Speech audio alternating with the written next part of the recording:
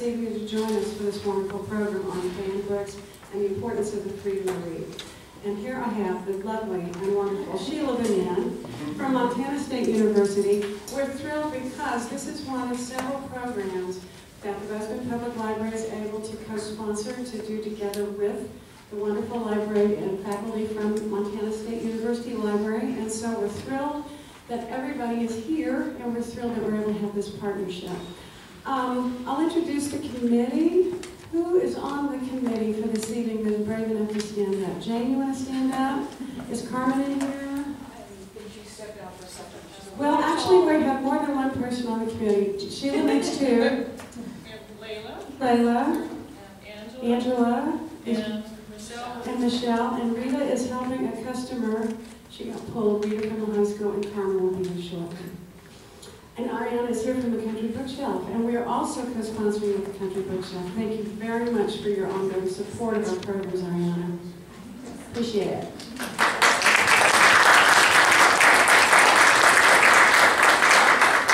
And there's the wonderful Carmen. If you did not see her at 5:30 on the news, you can catch her at 10 o'clock. ABC Fox, she gave a great Melinda.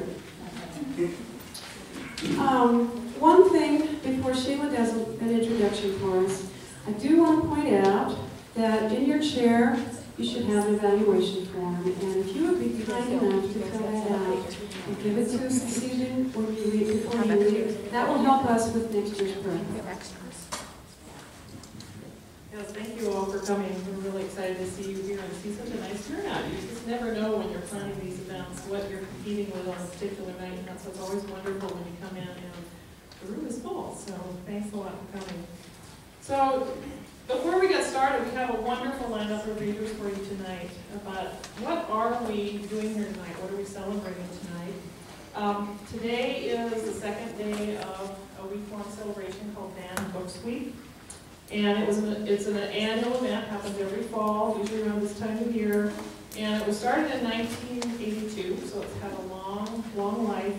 Started by the American Library Association and its Office for Intellectual Freedom. And it's also sponsored by the Association of American Booksellers, the National Council of Teachers of English, and some other like-minded organizations. So it's a big collaboration. And this event is basically to celebrate our freedom to read, and in support of the freedom to seek and express ideas, even those that some consider unorthodox or unpopular.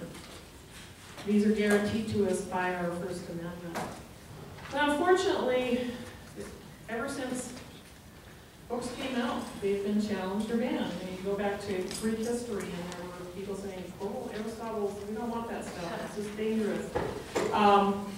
And challenges and occasional banning still occur in this country, and even close to home. I don't know how many of you know that just this spring in Livingston, the young adult novel Priscilla by Adam Rapp was the subject of a challenge at the Park County High School. And The Absolutely True Diary of a Part-Time Indian by Sherman Alexie was challenged at the Billing schools the year before. Happily, both districts had great policies in place for dealing with challenges. They went through those policies, followed the process, and neither challenge succeeded, but they just don't go away. They keep coming up with challenges. And very often, bannings succeed. There was just a recent one in the Eastwake High School in North Carolina, which banned Toni Morrison's Bluest Eye from its curriculum. Very, very sad to say. So sometimes the challenges do succeed. So Banned Books Weeks tries to focus efforts across the country about these challenges banning, just to keep awareness up that these things do happen, and draw attention to the harms of censorship. Happily, though these challenges continue and occasionally bannings do take place, I think a lot of the celebration is in part because most of the time those challenges do not succeed, and the books and those materials remain where they should be, in classrooms and in libraries. And this only happens to the efforts of fabulous librarians, teachers. We have teachers in the room, students, community members who will stand up and speak out for this freedom to read and support that. And this year's a little interesting because Van Book Week has never had an additional theme. This year, they decided to focus attention on graphic novels and comics, which are graphic novels. Comics have been around for a long time. They've been challenged since day one, too, as unfit for children. And graphic novels, which is a newer form of that, those books have been making their top 10 down lists for quite a while now, so a lot of attention being paid to those. So we have, for tonight's celebration, we've invited some local authors. We're really excited to have local authors here to work with us, educators and librarians, and they're all going to share a short passage from a favorite book that's been the subject of a challenge in school or library. And we are featuring, and this is the first time we've ever done it, so I bet it's going to work really great because of Layla's fabulous work. We're going to actually show the graphics that go along with those readings for those particular selections, so we're excited about that. So I hope you enjoy the evening, and I'm going to turn it over to Susan, who will introduce our readers. Thanks.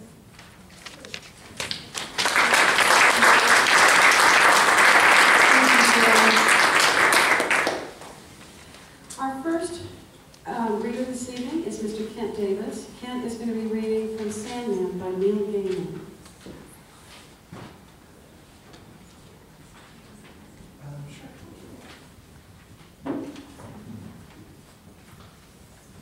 Hi there. Hi. Thanks so much to the both of the Public Library and also the MSU Libraries and also the Ariana. This is my country bookshelf.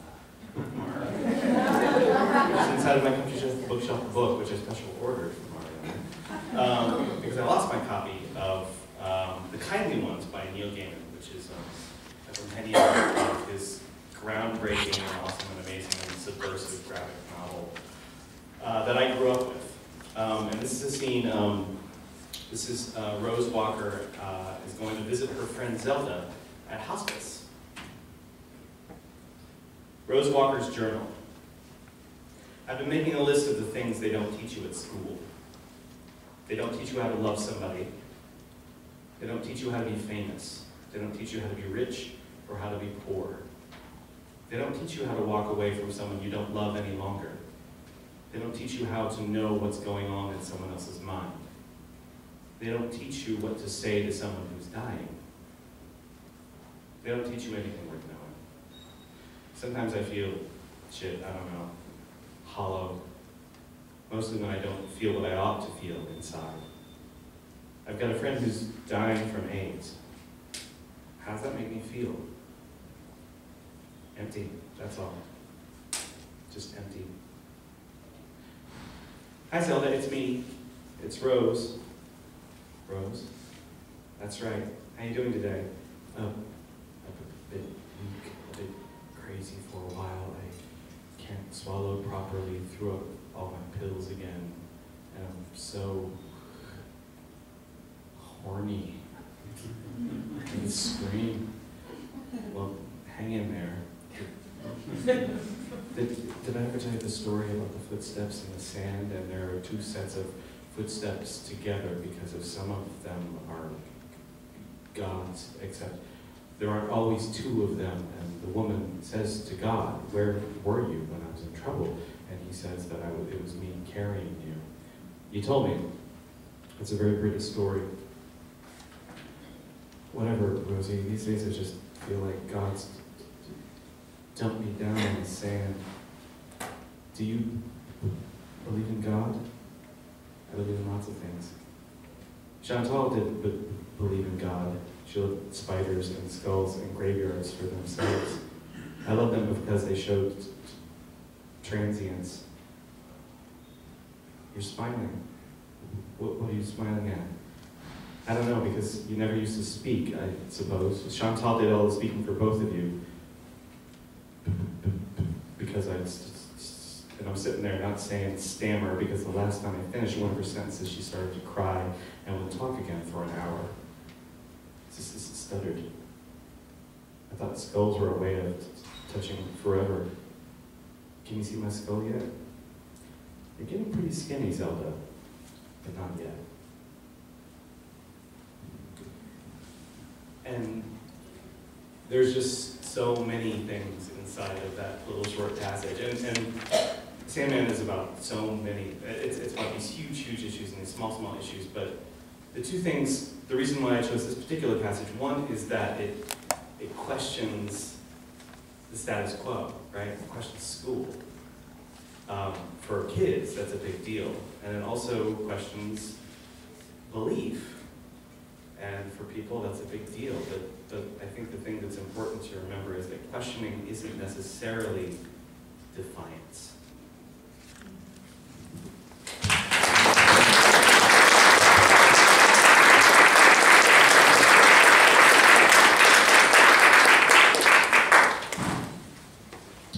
Miss Molly May is going to read from The Glass Castle by Jeannette Walls.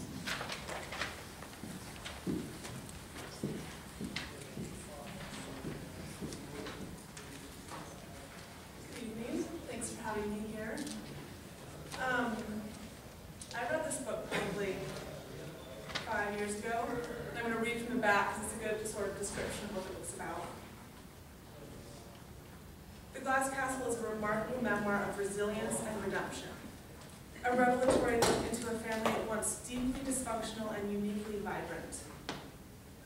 When sober, Jeannette's brilliant and charismatic father captured his children's imagination, teaching them physics, geology, and how to embrace life fearlessly. But when he drank, he was dishonest and destructive. Her mother was a free spirit who abhorred the idea of domesticity and didn't want the responsibility of raising a family. The Walls children learned to take care of themselves. They fed, clothed, and protected one another, and eventually they found their way to New York. Their parents followed them, choosing to be homeless, even as their children prospered.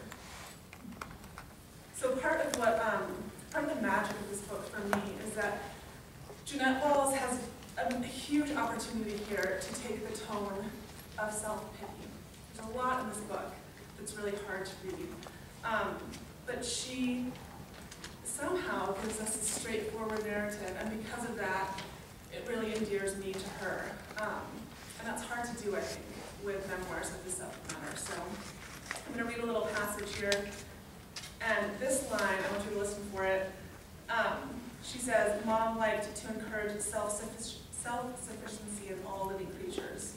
So that's a real sort of subtle, not so subtle way of her pulling the theme out for us. And it's enjoyable as a reader to come upon that in an otherwise straightforward passage. Okay. Our house in Battle Mountain was filled with animals. They came and went, stray dogs and cats, their puppies and kittens, non-poisonous snakes and lizards and tortoises we caught in the desert. A coyote that seemed pretty tame lived with us for a while, and once Dad brought home a wounded buzzard that we named Buster. He was the ugliest pet we ever owned. Whenever we fed Buster scraps of meat, he turned his head sideways and he stared at us out of one angry-looking yellow eye. Then he'd scream and frantically flap his good wing. I was secretly glad when his hurt wing healed and he flew away. Every time we saw buzzards circling overhead, Dad would say that he recognized Buster among them and that he was coming back to thank us. But I knew Buster would never even consider returning. That buzzard didn't have an ounce of gratitude in him. We couldn't afford pet food, so the animals had to eat our leftovers, and there usually wasn't much. "They don't like it, they can leave," said Mom. "Just because they live here doesn't mean I'm going to wait on them hand and foot." Mom told us that we were actually doing the animals a favor by not allowing them to become dependent on us. That way, if we ever had to leave, they'd be able to get by on their own. Mom liked to encourage self-sufficiency in all living creatures. Mom also believed in letting nature take its course. She refused to kill the flies that always filled the house. She said they were nature's food for the birds and lizards, and the birds and lizards were food for the cats. "Kill the flies and you starve the cats," she said. Letting the flies live, in her view, was the same as buying cat food, only cheaper. One day, I was visiting my friend Carla when I noticed that her house didn't have any flies. I asked her mother why.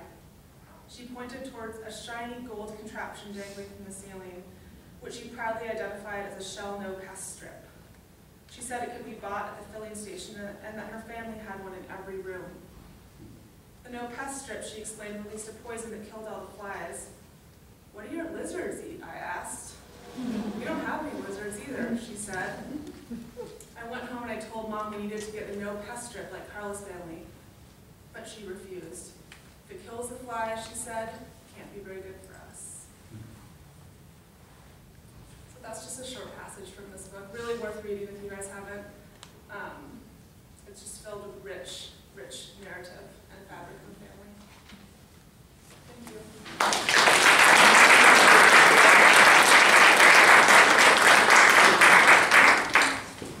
Thank you, Molly. I remember that's one of the books that I literally had to stay up all night and finish. It's truly a powerful book. And now, Sandra Brug is going to read for us And Tango Makes Three by Justin Richardson and Peter Parnell.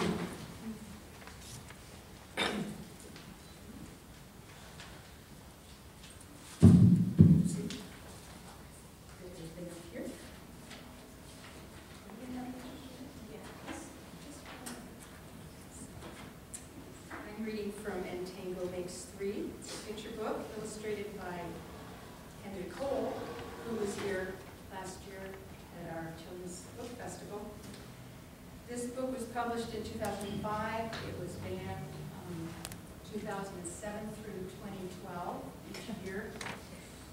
It also received 8 prestigious awards during that time, including American Library Association's Notable Book Award and the Bank Street Best Book of the Year Award. Because of the time constraints, I'm going to read the beginning, but I'll probably even skip this and not read every word of this. In the middle of New York City, there's a great big park called Central Park. Children love to play there. It has a toy boat pond where they can sail their boats. It has a carousel to ride on in the summer and an ice rink to skate on in the winter. Best of all, it has its very own zoo. Every day, families of all kinds go to visit the animals that live there. But children and their parents aren't the only families at the zoo. The animals make families of their own. There are red panda bear families with mothers and fathers and furry red panda bear cubs. There are monkey dads and monkey moms raising noisy monkey babies, toad families, toucan families. And in the penguin house, there are penguin families. Every year at the same time, the girl penguins start noticing the boy penguins, and the boy penguins start noticing the girls. When the right girl and the right boy find each other, they become a couple. 2 penguins in the penguin house were a little bit different. One was named Roy, and the other was named Silo. Roy and Silo were both boys, but they did everything together. They bowed to each other and walked together. They sang to each other and swam together. Wherever Roy went, Silo went too. They didn't spend much time with the girl penguins, and the girl penguins didn't spend much time with them. Instead, Roy and Silo wound their necks around each other. The keeper, Mr. Ramsey, noticed the 2 penguins and thought to himself, they seem to be in love. Roy and Silo watched how the other penguins made a home. So they built a nest of stones for themselves. And every night, Roy and Silo slept there together, just like the other penguin couples. And every morning, Roy and Silo woke up together. One day, Roy and Silo saw that the other couples could do something they could not. The mama penguin would lay an egg. She and the papa penguin would take turns keeping the egg warm until finally it would hatch, and then there would be a baby penguin. Now, I'm gonna kind of give a little summary because I had to stop somewhere. Unfortunately, I couldn't read the whole book. So Roy and Silo find that their nest is a little bit empty. They go in search of an egg to sit on. They too want to have a baby chip to feed and care for and love. So they find a rock that looks like an egg, and they put it in their nest. They take turns sitting on it day and night, day and night. Nothing happens. This zookeeper was watching all this, and he had a fertilized egg from another penguin couple, who had 2 eggs and couldn't sit on 2. He put that fertilized egg in Roy and Silo's nest, And the book says Roy and Silo knew just what to do. They took turns sitting on the egg day and night. One would leave and go get food and come back, and the other, etc. They sat on it for over a month, just like all the other penguins were doing, until crack, out came a little baby chick whom the zookeeper named Tango, because it takes two to tango. Then after that, in a delightful way, the daddies teach Tango everything she needs to know. They feed her from their beaks. They teach her how to sing for her food. They snuggle with her in their nest. And the day that they debut and bring her out into the zoo pool for the first time, all of the patrons of the zoo, the people who've been coming and watching and waiting to see this baby, all applaud. And it ends at night. The three penguins return to their nest. There they snuggle together with all of the other penguins in the penguin house, and all the other animals in the zoo, and all the families in the big city around them. They went to sleep. This, the thing that's interesting about this book is that it's based on a true story. It's based on the story of follows 6 years in the life of two chinstrap penguins who lived in Central Park Zoo. And they were given this egg to raise, and this is the story. So this book was challenged for homosexuality. The line that prompted the challenge of this book was, Tango was the first penguin in the zoo to have 2 daddies. I have to say the reason I chose this book is, I remember when it came into the library actually in 2005. To me, it is just a touching and joyful story about love and devotion of parents for their child. And it just comes across this way. It's really about the meaning of family. If this book introduces a child with same-sex parents, I think it's a tender and wonderful way to do it. And I think that really what matters to the young child reading this book, is how the love comes across.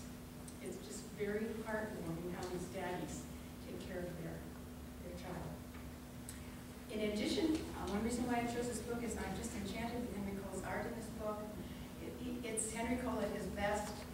The faces and the bodies of the penguins, if you study the illustrations as children do, are incredibly expressive. The pictures really would tell the story without words. You could get the gist of the story if the words weren't there. He did such a beautiful job. I think for children of same-sex parents, I can imagine the story being providing some scaffolding for future interactions about their family.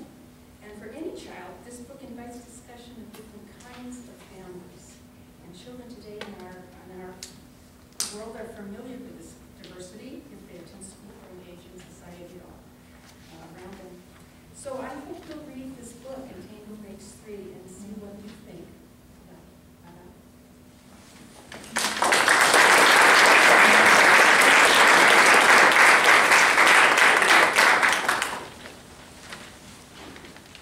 David Abrams, and David is going to read from The Chocolate War by Robert Cormier.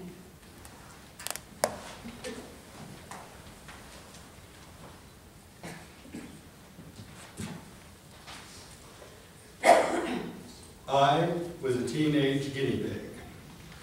Sometime around 1976, I was used as a test case for the Teton County School Board. My mother, who worked for the school at the time, had been approached by a member of the school board who'd heard through the grapevine that her son was a bit of a reader. Maybe young Mr. Abrams could take a look at a book that had come to their attention recently and tell the school board if it was suitable for young audiences in Jackson, Wyoming.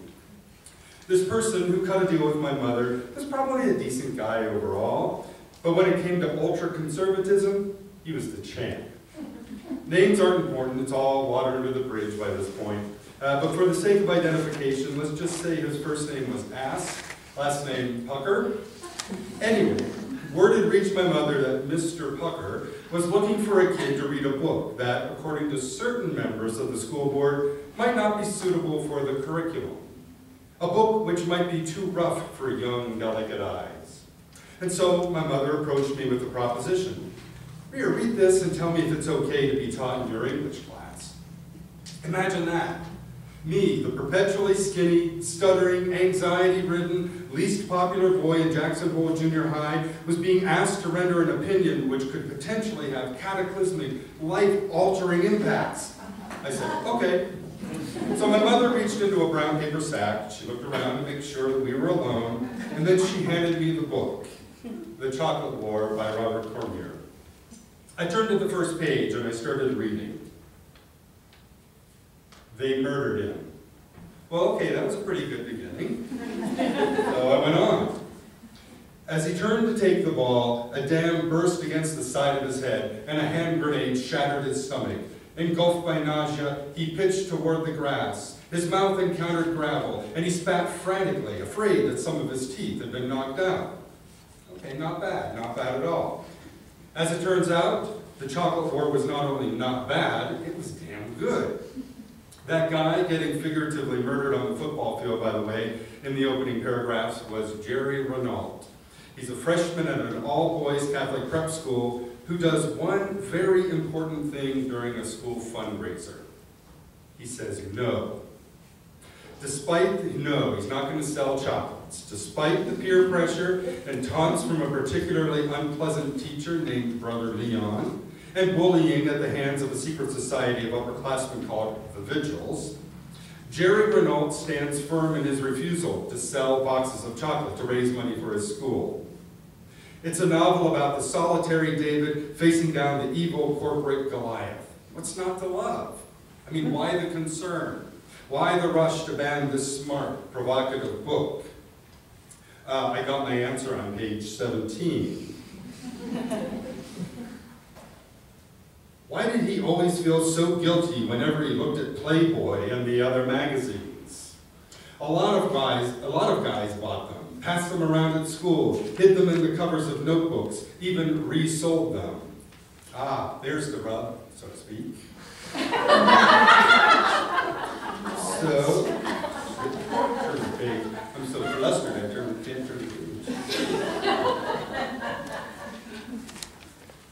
Okay. Here. So anyways, and the book goes on, or that passage goes on, skipping ahead a little bit. And this is talking about Jerry. A longing filled him. Would a girl ever love him? The one devastating sorrow he carried within him was the fear that he would die before holding a girl's breast in his hand. So, in all fairness, I could see the reason for Mr. Pucker's sweaty-palmed worry. But in all honesty, the Teton County School Board's efforts to ban teenage boys from thinking of such matters was about as effective as telling the wind to stop blowing. What teenage boy didn't hide a Playboy under his mattress, or today find ways to